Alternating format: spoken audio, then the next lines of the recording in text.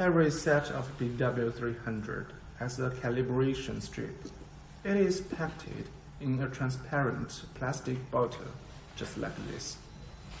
Click Test. Put calibration strip on the conveyor.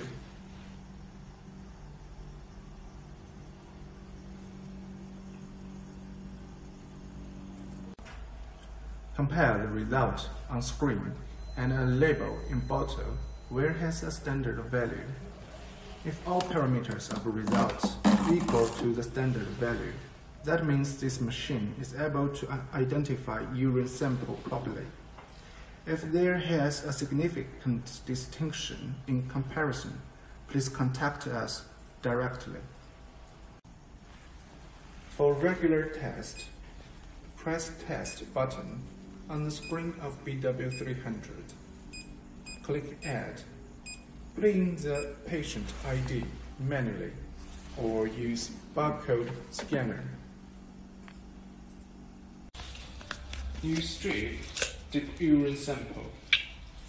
Please make sure all test pads are dipped into sample and blot the excess urine.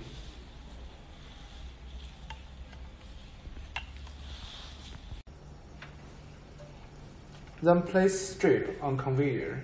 In process of test, sample conveyor keep running. Therefore, you can continually place the strips into device.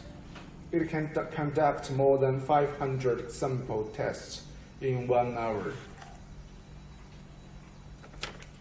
W300. All items in this system are easy to understand and use. This time I will show some special functions in sections of menu and setting. In section of menu, history, query, filter are all related to result searching. Enter history. The latest result shows up. Now you can print this result via built-in printer. Or click Image. You can observe the image which was captured by in the camera. This function is convenient for laboratory technician to review and make a comparison with the results. In menu and setting, the items of debug, developer options, factory data reset.